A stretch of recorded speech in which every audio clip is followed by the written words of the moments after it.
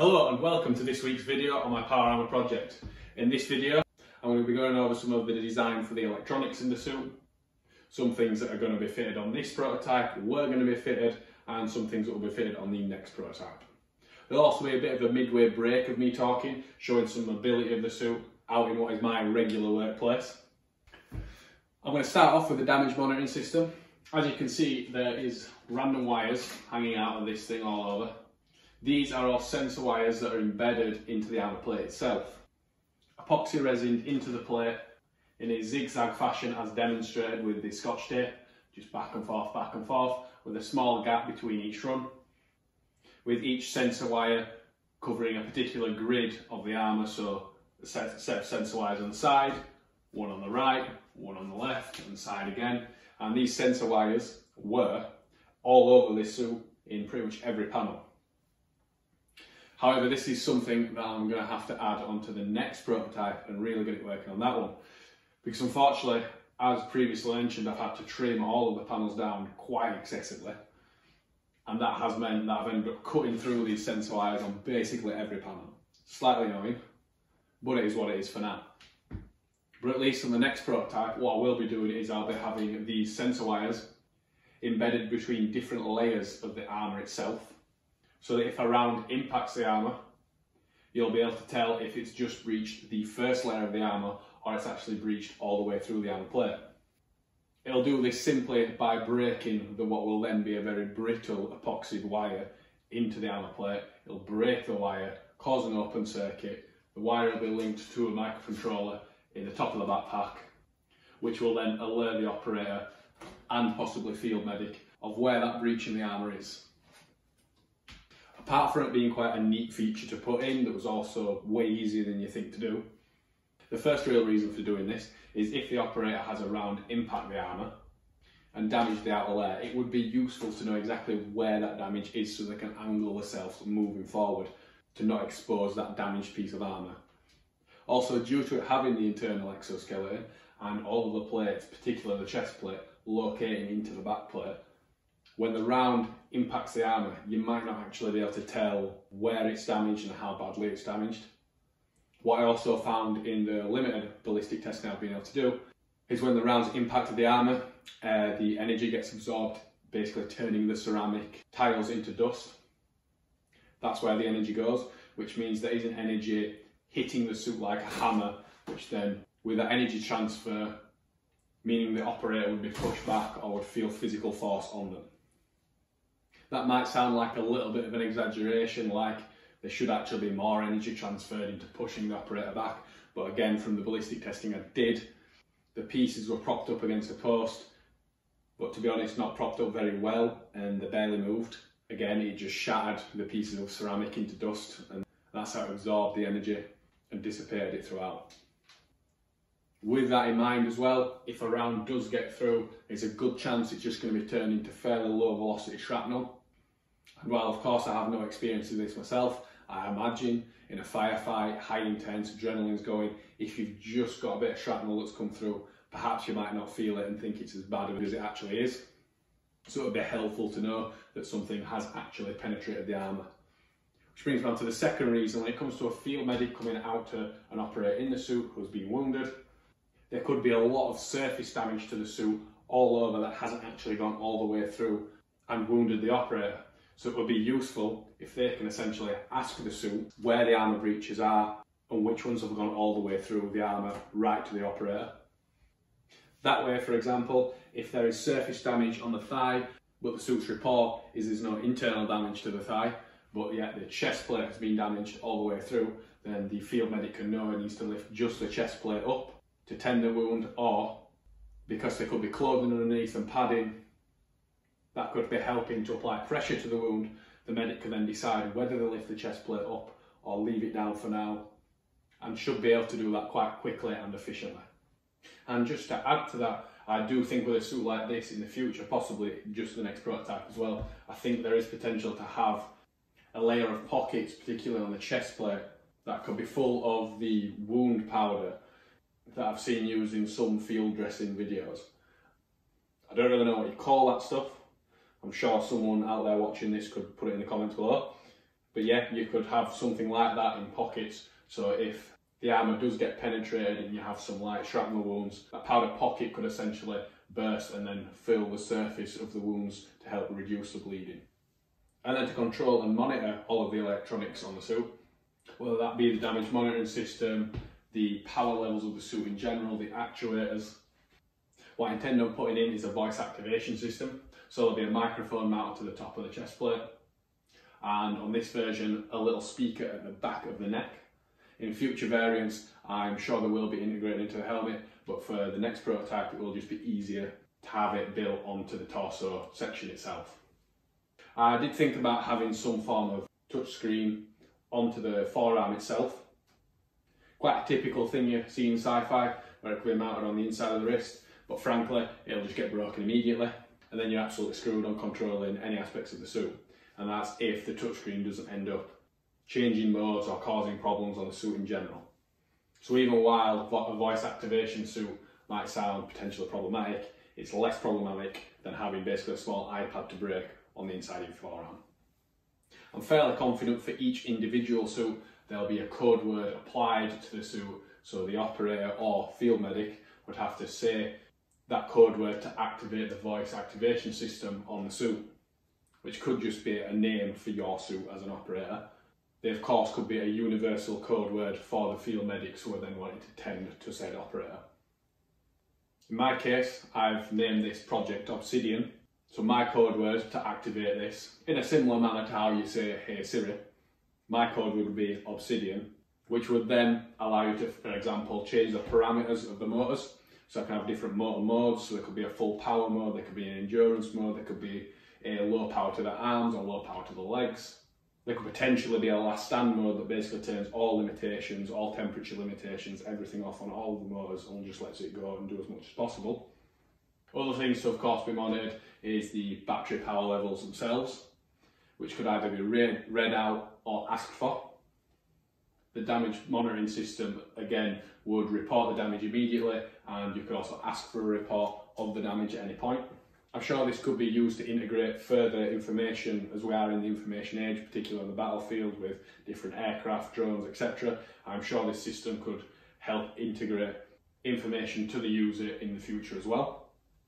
And of course another mode that would be included, as it's a voice activation system and would be audible, is a quiet mode or a silent mode, just to make sure the suit doesn't start audibly reporting something when you want it to be silent. These things all, to me at least, used to sound very sci-fi, like it was a very difficult thing to do. All those things are now pretty easy to do, really. I mean, as long as you have some base code to work off of, none of this is particularly difficult anymore. It's far more difficult to actually make the armour plate and get it to size and get it to fit properly. Pretty much everything I've just mentioned can be just done off C++ using something like Arduino very easily and very cost effectively. These systems could actually be the quickest thing to integrate into one of these suits at all. I imagine building again the armour and the skeleton will always take way longer than fitting any of those systems into the suit itself. And now it's time for a bit of break of me talking, and we'll move on to the everyday workplace mobility. It's not meant to be any serious testing, just something that would be a bit intriguing to watch, seeing someone in a prototype superpower armour do regular work things that hopefully you'll find fairly entertaining. Oh, and just a point of note, I haven't had time to do anything with the groin pad yet or the pauldrons, and I'm currently trying to make another helmet, so that's why they're missing on this part of the video. And for any lumber guys out there, this axe hasn't been in a good shape for a long time, so I assure you ground strikes aren't making it any worse.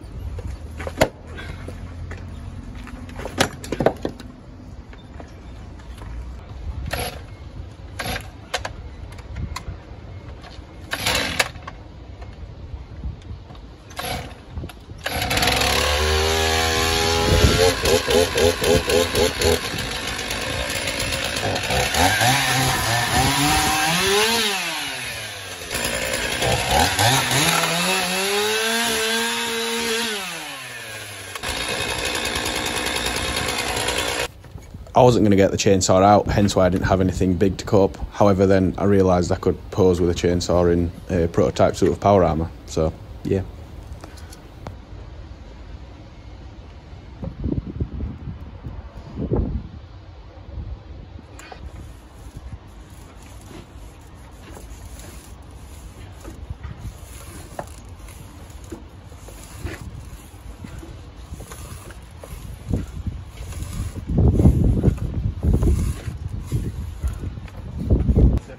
I did want to see if I could get on the fork truck and drive it. The seat wouldn't go back, so I did have to take the backpack off to get on.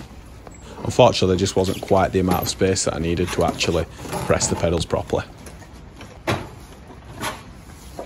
And on to, I guess, a point of contention, which is the power supply for this whole thing. I've looked at a few different options.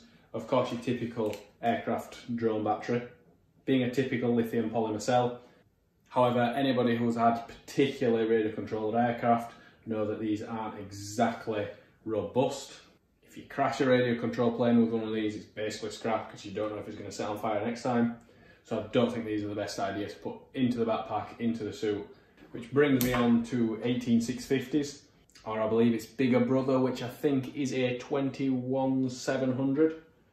These are the things that are typically in power tool batteries like these. They're very reliable, not badly priced, decent energy density, but crucially, they can be easily made into individual packs, allowing a power pack to be made up for this suit that suits its individual needs and charging capabilities. As you can imagine, if I stacked these individual 18650s, or again its bigger brother, into the power pack, you could fit a hell of a lot of 18650s if you rammed that entirely full of batteries, giving the potential for a very large power supply. With all that being said, what I will be doing on this suit is I think I will be using the typical power tool batteries like these just for testing. They're pretty reliable, easy to wire up, plenty of aftermarket terminals and clips that can easily be stacked into this backpack, like so. I think I could fit about 16 batteries in here if I want. That will allow me to carry out some kind of real world testing to really know how many battery cells actually need to be put into this backpack. And now I did just want to touch on the design philosophy of this suit. That being that it is designed to be a heavyweight suit that offers a lot of protection and of course will require its own at least modified military doctrine to be used and worked correctly. I've not designed it to be integrated completely into normal infantry units just like any other soldier. It's more being designed to have its own military doctrine, similar to how the tank's got its own military doctrine, or even perhaps the machine gun team had or has its own military doctrine. And of course will require its own at least modified logistical train to go along with it. Perhaps in the future on later variants that logistical train can be reduced, perhaps there can be lighter variants, perhaps it can be more easily integrated into infantry units. But at least for these earlier variants, it is designed in mind that it will essentially be its own specialised unit and not folded into just completely regular units themselves. And one of the reasons for this is I believe we are at the point with technology where a suit like this is now possible, but only really in a Goldilocks zone of particularly a power supply. And that's it, I don't think a suit is feasible if it's going to give you super strength. The power supply needed to give super strength will be too much.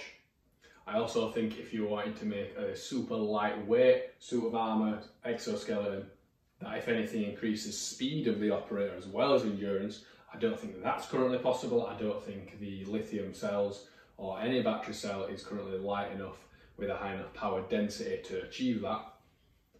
But what I'm confident in is that we are in the point of battery technology and actuator technology where if you have a suit like this that is heavily armoured and the actuators are only there to assist the operator with the weight of the armour and basically make the weight of the armour weightless on said operator, I do think that technology is there right now, especially it being heavily armoured. If this backpack ends up being basically completely full of 18650s, with the fact that this already weighs, currently weighs in around 55 kilos, I imagine with said battery pack and everything else, I'll be looking at about 70 kilos for the entire suit.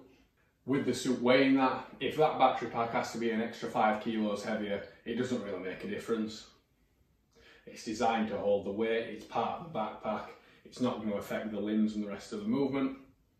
Again, it's not meant to be an ultra fast suit, so those extra batteries aren't really going to slow it down, they're not going to make much of a difference. And that brings us about to the end of this video. In the next video I'm going to be doing something a little bit different, although it is to work alongside this suit. That is the start of a new series of me trying to build my own prosthetic cybernetic tech eye. One of my many injuries is that I only have one eye, my left one being a prosthetic. And I've seen some people on Instagram in particular with tech eyes, with some form of at least basic electronics built into a prosthetic eye lens. So I'm going to be starting my own path of making my own. This will be a custom moulded tech eye with electronics built into it. So the first step of that will be the next video. I hope you enjoyed the video, and if this type of thing interests you, or even just little things like a tech prosthetic eye, please follow along. Like and subscribe, but just you watching this video will help me massively. I have just been able to get monetized, which if I can make some money from AdSense will only speed this project up, as well as anything else I end up doing along the way. So thank you very much for watching, and hope to see you in the next video.